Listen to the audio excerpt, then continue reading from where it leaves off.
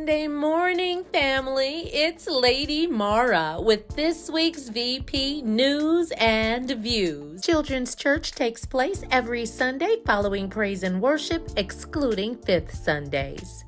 Vernon Park, we celebrate Christian marriages. John and Dawn Hatchett, 12 years on July 23rd. Paul Austin and Denise Turner Austin, 35 years on July 23rd. Jamise and Olin Kellogg, 2 years on July 25th. Kenneth and Jackie Morris, 22 years on July 27th. Are you looking for ways to grow more together as a family? If so, the Vernon Park Missions Ministry is excited to announce the Summer 2023 FAST, Families Actively Serving Together Outreach Initiative. During the months of July and August, families can sign up for specific dates to serve at the Bread of Life Food Pantry in Inglewood and also Feed My Starving Children in Schaumburg. These service opportunities are designed to be a fast and impactful way to spread joy while serving together as a family. The immediate family with the most recorded service hours will receive a family fun package that will strengthen the family bond. Spots are filling up quickly, so don't wait. Visit the ministry table to reserve your fast spot today. Join the Men of Destiny third Saturdays monthly, 12:30 until 2:30. Join the Women of Purpose on the third Saturday of August for Women of the Word. We've studied Queen Esther, Ruth, and Abigail. Let's find out who's next. Join us Saturday, August 19th, 12:30 to 2:30. Facilitated by Minister Cassandra Ward. It's that time of year again. Mother Carr's farm shares are now available. See a member of the farm team directly following service. Half shares are $2.75. Whole shares are $4.75. Again, see a member of the farm team to sign up for your shares today. We are a family that prays together. Please keep the names on our sick list in your prayers. Sister Lindsay Dark, Sister Deirdre Dee Farrell, and pray for our bereaved, Sister Jackie and Kenneth Morris, and the loss of her cousin, First Lady Margot Dawson. Deaconess Mildred and Deacon Darrell Robinson, and the loss of her cousins, Sister Cindrea Walton and Sister Rashonda Thanes. Well, family, that concludes the video announcements for VP News and Views. Thank you for joining us. Amen. Amen. How many brought a Bible with you today? Let's all shout out together. God sent His word to me, and I expect it to speak to me and show me my purpose. Every day, I'm making progress in my purpose as I study and I live by God's word. How many are ready for the word of God today? All right. We're in part 3 of our series, Ready, Willing, and Able. Today's message, we're going to continue to examine when things start to go kind of strange in a culture and society rejects the truth, how God's people should respond to that. There's a little thing you're going to hear me say today over and over again. It's that times change, but people don't. Times change, but people don't.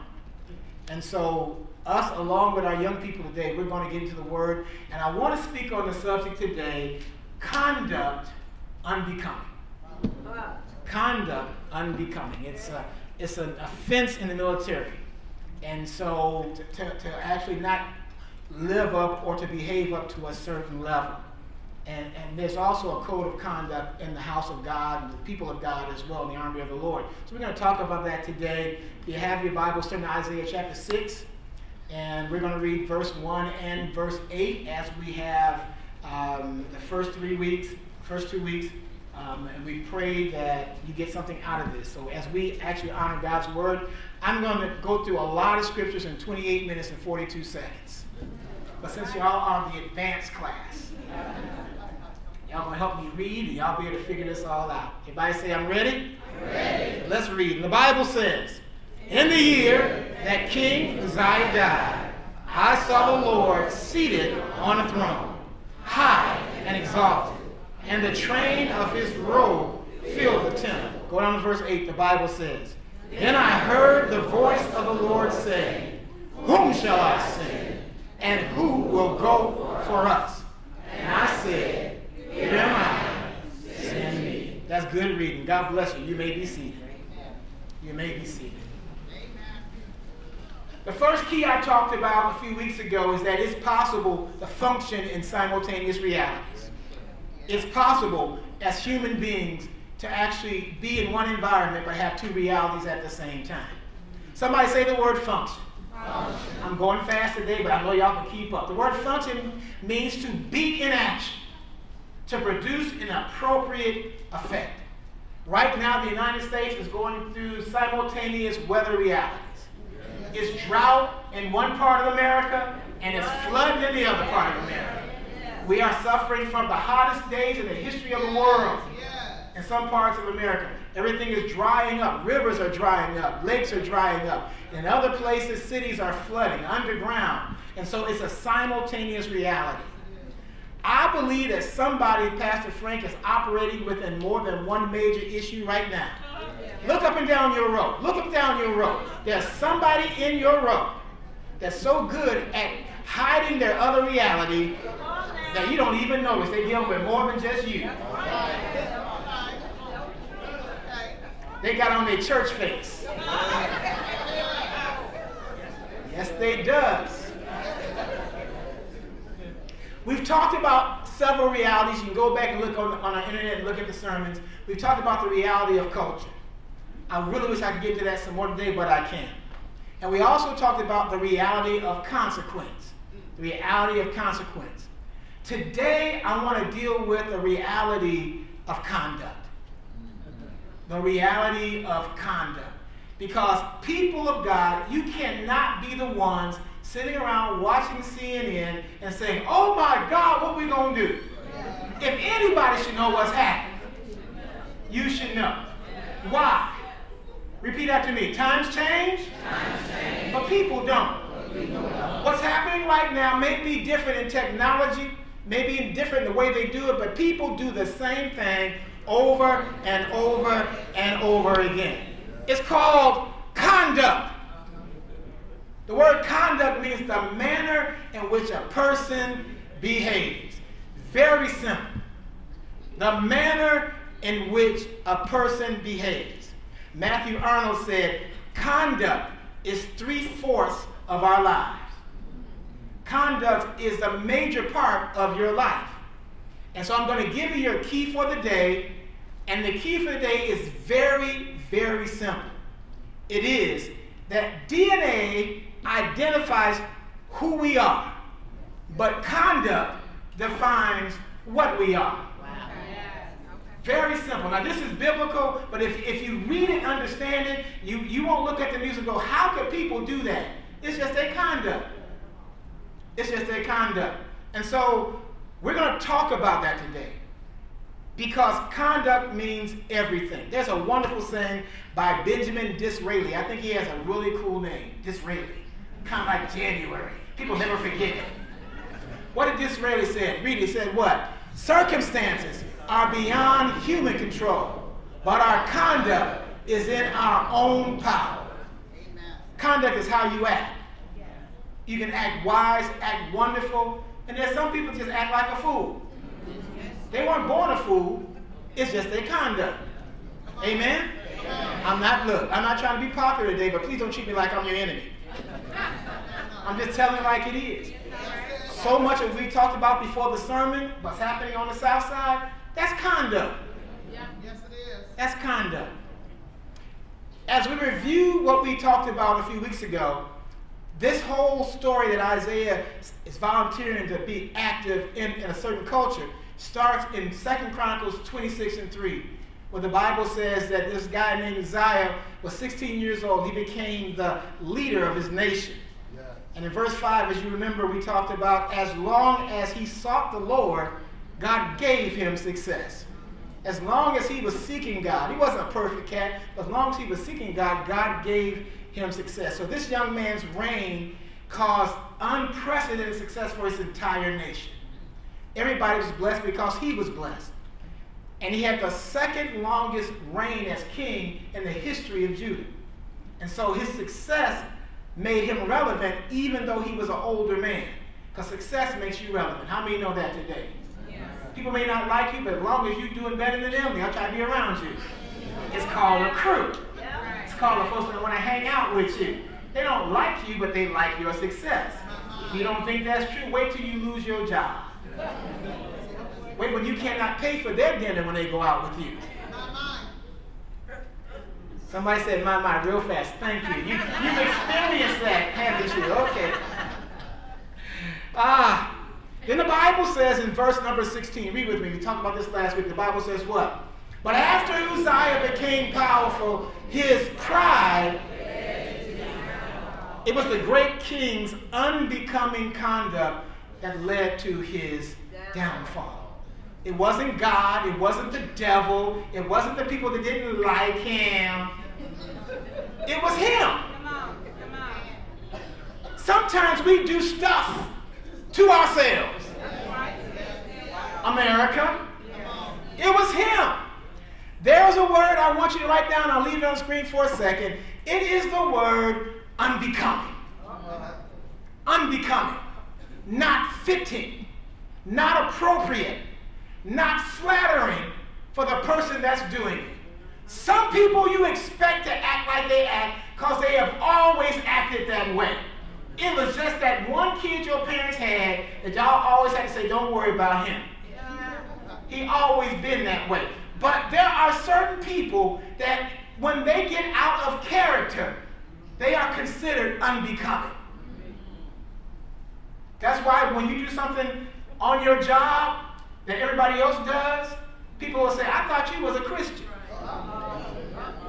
Say it. You know why? Conduct causes condemnation. When it's not what you're supposed to be. Are we still in church? I know it's summer, we're still good, right? I got 22 minutes and 8 seconds.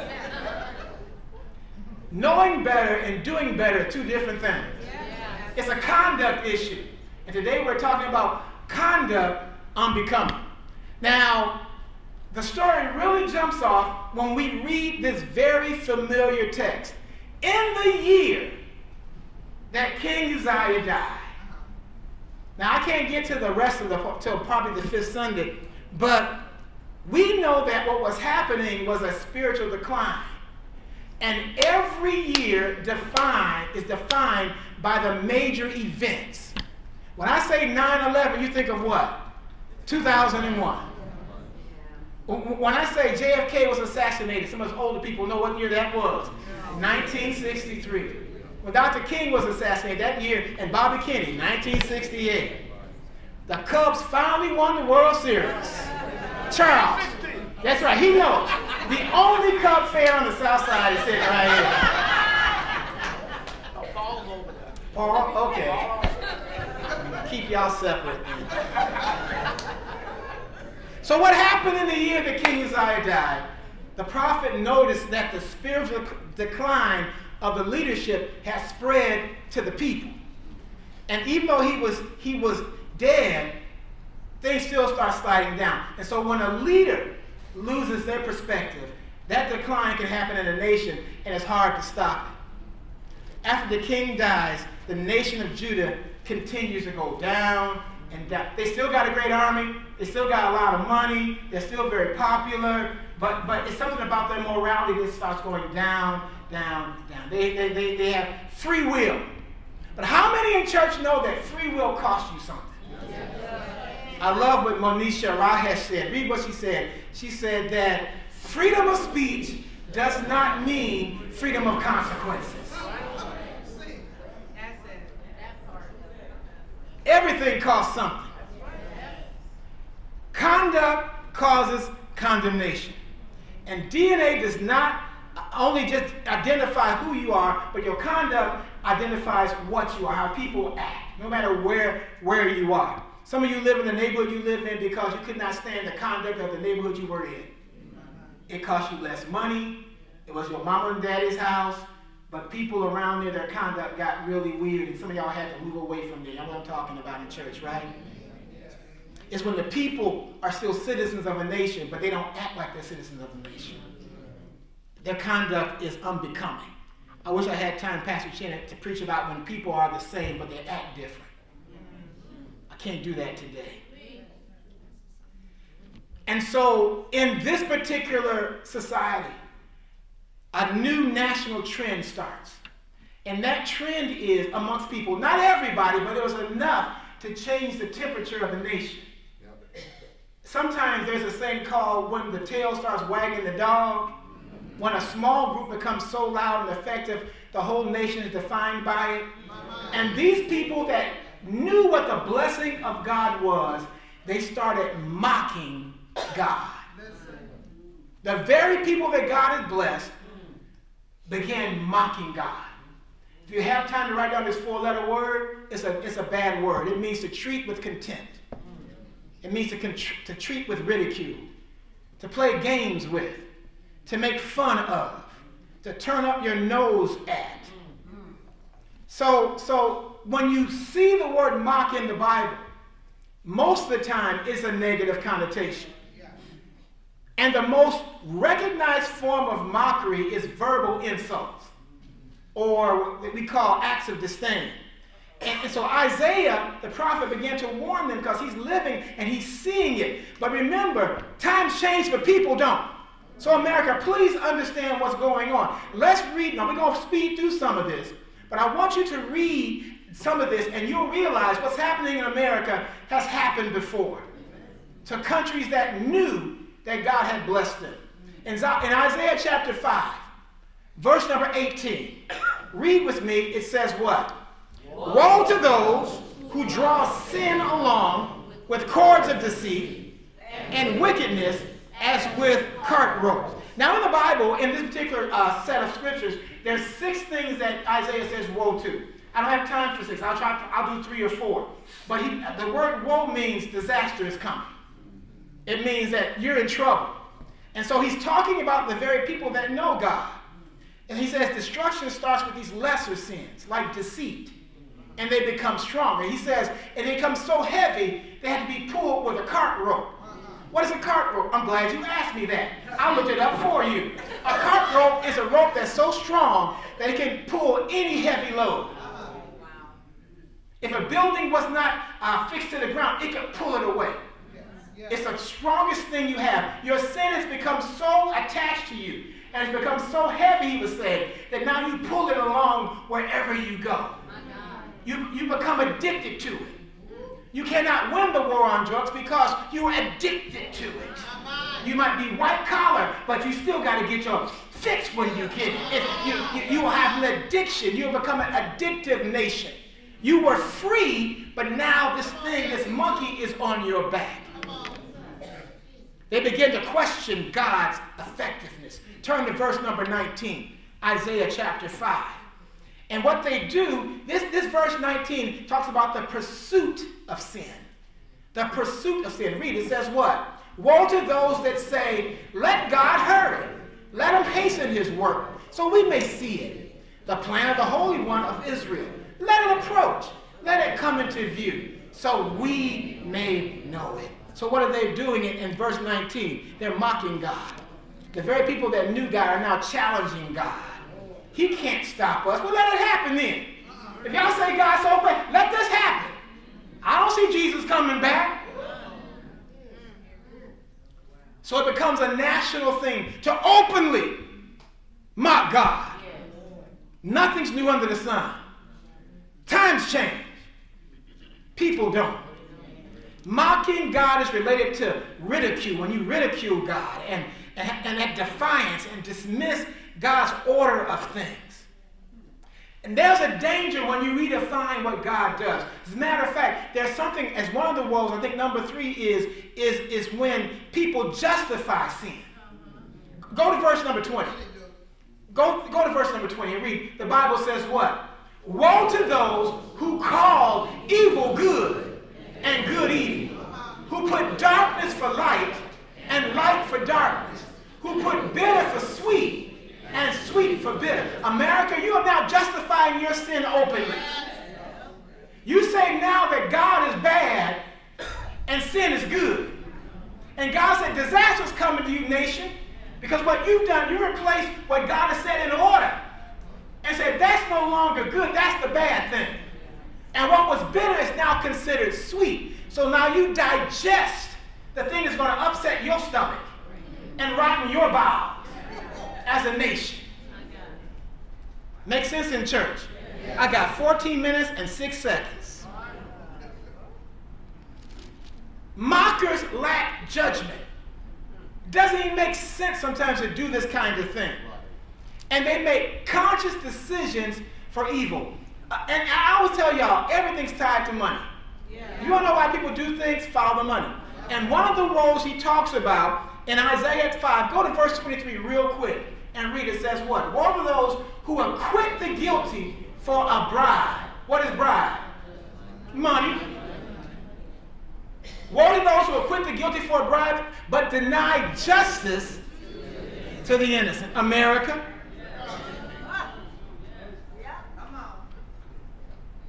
And he is actually speaking to a nation that was once a nation. No, everybody wasn't godly, but they respected the throne of God, the work of God, the word of God.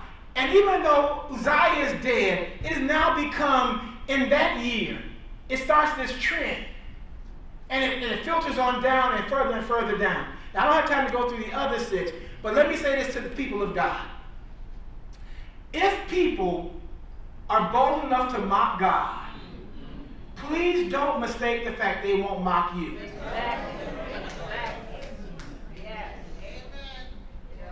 Y'all got a minute? Let me show you something real quick. 2 Chronicles chapter 36, verse 16.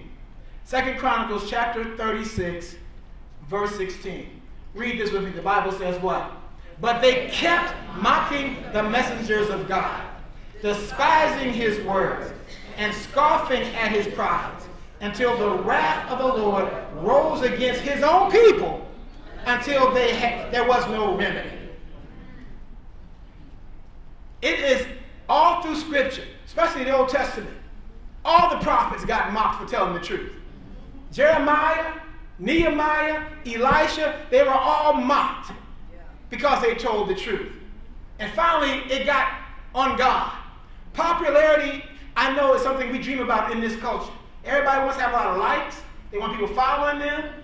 But if you're a man or woman of God, I'm saying this to you right here in church, and you speak for God, remember, you cannot serve 2 masters. And this world will find out what you really mean and who you really are, and they will begin to judge you for that. So you might as well wear it boldly. Even Jesus was mocked. You think about it. The Roman soldiers mocked him. Herod mocked him. There was a crook dying on the cross next to Jesus. He was convicted, and he mocked Jesus. But if you really the Son of God, get yourself down the cross. Hey man, take me with you. The Jewish leaders walked by him on Calvary and made fun of it. It's part of what happens, guys. Sometimes you won't be popular. Make sense in church? I got 10 minutes. Let me just break this down all the way down. Out of all the mocking we've talked about, do you know the shrewdest type of mocking of God actually happens in the house of God? It's the worst.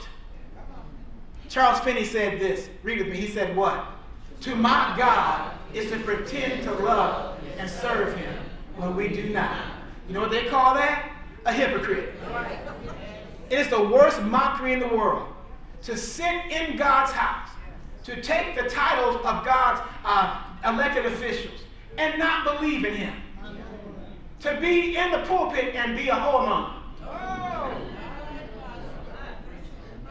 To be a teacher of Sunday school and be a lying person. It is the worst type of hypocrisy. It's the worst type of way to mock God. To be in his house and not respect his house. How many of you brothers let somebody come to your house and they walk in and take off their shoes and put their feet up on your dining room table and that's all you got to eat today? I thought I'd come to your house, man, we had this, that, and the other. What would you do to that brother? Come on, Harold, you're from the west side. I know you got no canary yellow today, but we ain't gonna go there. I don't mean you're soft. You grab your knife, that's right, see?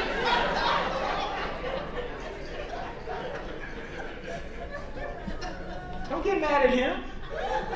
Y'all got knives too. Anyway, that's the worst type of mockery there is. Is when we say we're people of God and we don't. Can I give you one more key before we go? Here's the last one for the day. Human mockery does not cancel God's sovereignty.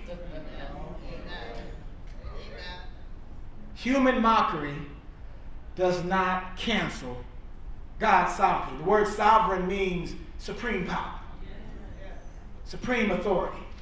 Just because people don't believe in God does not make him God. Now here in America, the trend is happening. I just saw this headline on the internet. If you see it on the internet, you know it's true. Pew Research Center did a poll just before COVID hit. And if you go to the internet, just put that into your drive, this incredible study comes up about church attendance and Christianity. And the headline is, in the United States, decline of Christianity continues at a rapid pace. Wow.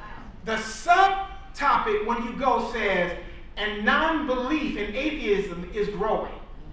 And there are graphs that show in less than 5 years, those in America that say they are Christians dropped almost 9.5%.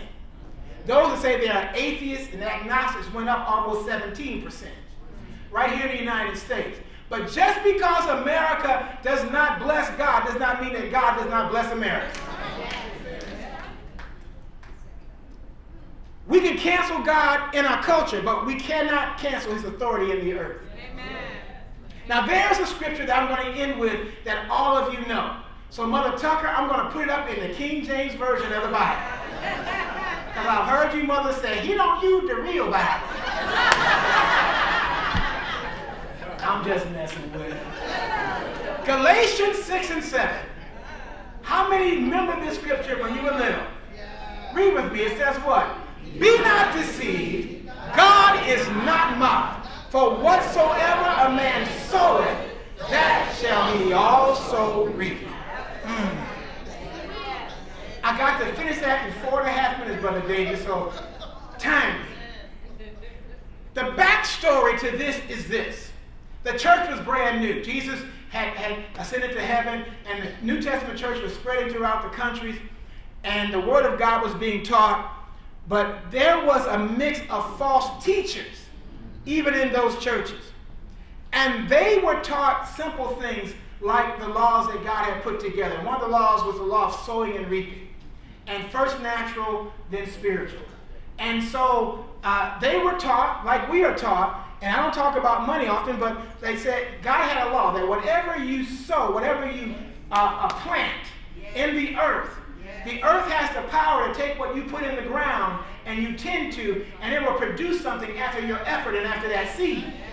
And so the Bible says that these people had started, became so good at telling folks God can't do everything that the prophet said he could do. God is limited. The Holy Spirit had already fallen, but God is limited in his ability to do things. Because they even taught, even as you give, God's going to bless you. And so the fight started because God ain't going to bless you. Don't put your money in that because it's not going to come back. So the apostle writes to the church and says, be not deceived. Or in other words, please don't fall for the deception. Paul didn't say men don't mock God.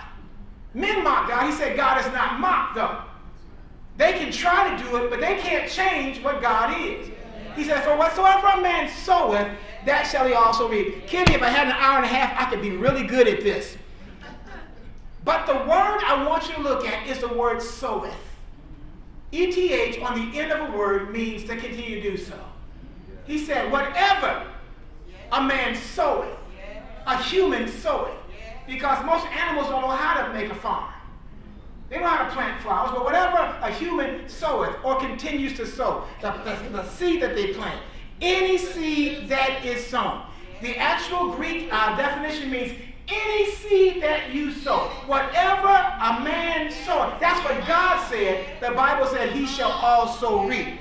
Now the word whatsoever means, it's a word, short word eon. The word eon means whatever thing. It don't matter what the thing is. Whatever thing a man, no matter what he sows, he shall also reap. Regardless, you will reap that thing. The law is applicable to anything in your life. Whatever you sow naturally, you will reap it naturally. He that wants friends must show himself friendly. You cannot be a friend to somebody if you're always down in the dumps. But my Mara, she can go on an airplane. It happened this week. I came back from Phoenix. Southwest had lost the internet, so she couldn't watch no movies. And I said, she texted me on the plane. I said, well, read a book. And she said quickly, as she always does, I don't have a book. It's a 3.5-hour flight. By the time she landed, there was a picture of her and an old white lady. And they smiling and holding and hugging and everything. I said, well, who is that? What's her name? I forgot it. You forgot her name? She's Marlene. Marlene is 80-something years old. She knew Marlene's whole story. We just friends. I went down, the luggage came back, with her, helped her with her bags. I'm like, that's friendliness. But if you sow destruction, you're going to reap destruction. People that get in fights always get in fights. Follow back to church. Folks that start church fights, they got home fights, work fights, family reunion fights. When they was in the first grade, they had fights. When they were in high school, they was in fights. I'm just fighting niggas. I mean, they're fighting people.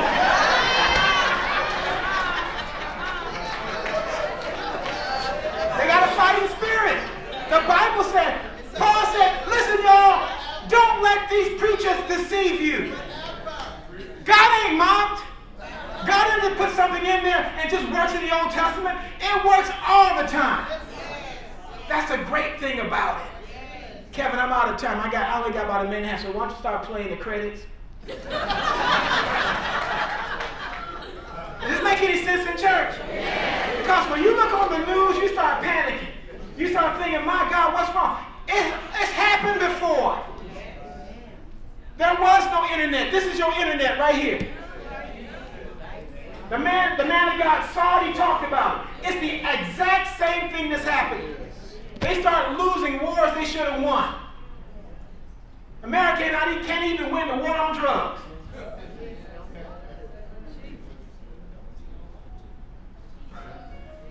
God is still there for us to love us. Octavia Butler, wonderful words that she said. Let's just leave on these words. Sister Butler said what? To get along with God, consider the consequences of your behavior.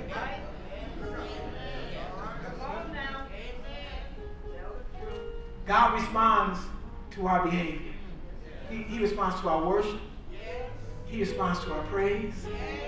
He responds to, like even with Uzziah, as long as he sought the Lord, God just gave him success.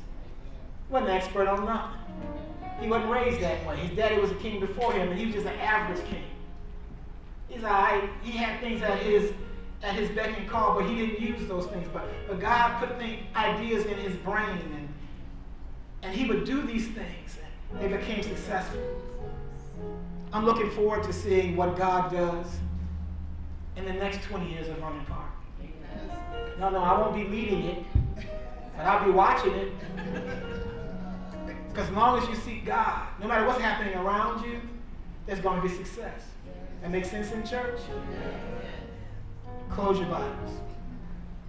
We thank God so much for you guys watching and being with us today. As I said earlier today, that conduct causes condemnation, but it also, Christ's conduct on the cross, caused us to have salvation, to have freedom, to live in a world that may not respect him, but the kingdom lives in us. He's baptized us with his Holy Spirit. Because of the work of Christ on the cross, his conduct allowed us to be where we are today. Maybe you have questions about God and about salvation, even in the midst of your confusion right now. There's a number on the screen right now. That number goes to our prayer line. You can call that number now. And if we don't pick up right away, just leave your name and number. We'll call you back. If you don't leave a number, just leave your name or your initials. You can even make up a name. We don't know. But if you have a prayer request, leave that request, and we'll take it to the war room. We'll pray for you and ask God to work on your behalf. Maybe you have questions about following God, living in purpose, salvation. We can do that as well. And finally, because of technology, people can now, and they're doing it now, they're joining churches online. And we have that opportunity for you to do as well. There are QR codes on our website. Just swipe your phone on that, send it in, and our new members ministry will get in touch with you within 3 or 4 days. God loves you. He cares about you. I know the world right now is hotter than it's ever been, wetter than it's ever been, at least in our dispensation. But God is still in control. Your conduct, he cares. He knows you're not perfect, but he can help you walk out this thing in a certain way. God bless you. You have a really great week. Take care of yourself. Give our audience a hand as they take off. Y'all take care. Be good. All right. And now it's time to give. Those of you that are watching our broadcast online via Facebook or YouTube, if this is your week to give your tithes and offering, you may do so via PayPal or Tithely.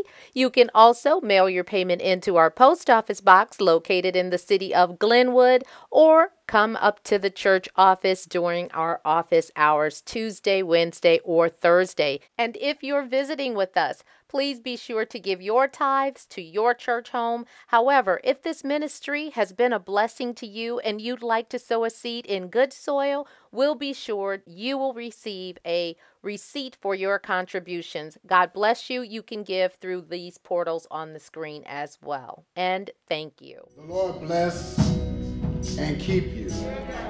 Make his face shine upon you and be gracious to you. The Lord turn his face toward you and give you peace. Let's say amen, and may God bless you.